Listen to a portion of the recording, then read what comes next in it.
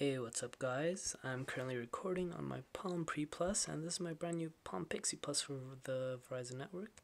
I picked this up off of dailysteals.com for around $50 with free shipping, surprisingly, and this one is still available on icemonkey.com and I believe benzoutlet.com for around the same price, maybe with shipping.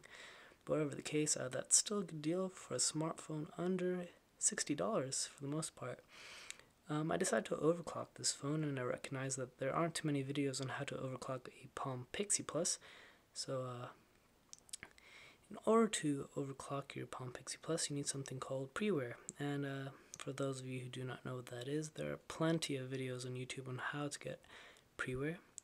Once in pre-wear, you search Govna, that is spelled Govnah. You download Govna, and there's only one option for that. Download that. It doesn't require a restart. And once you go back to the main menu, you type in kernel, Kernel, search that, and you'll have two options. You'll have the Uber kernel and Palm kernel. I guess the Palm kernel was the original kernel made for the overclocking, but I guess that messed up a few various programs and applications. So download the Uber kernel. I've download the Uber kernel and I didn't experience any problems. It will prompt you to do a lunar restart. Just do that, and then go back into my menu. After your phone has been restarted, go into Govna, and you can see, I don't know if you can see too well, but my Palm Pixi Plus is running at 748.8 megahertz, and normally a Palm Pixi Plus is supposed to be running at around 600 megahertz.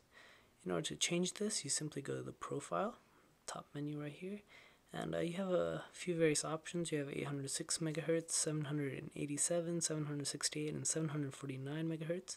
I chose to do 749 because I didn't want to put too much strain on my battery, and that is something to consider when overclocking your phone. And also, you don't want to overheat your phone. And you can check the temperature of your phone right now. It's 34 degrees Celsius, and so that's pretty good. Whatever the case, this phone has been running pretty smoothly ever since I did my overclocking, and it's been running pretty well. And so, whatever the case, you guys have fun overclocking your phone, and consider getting Palm Pixi Plus. They're pretty good. Okay, cheers to you guys, and have fun.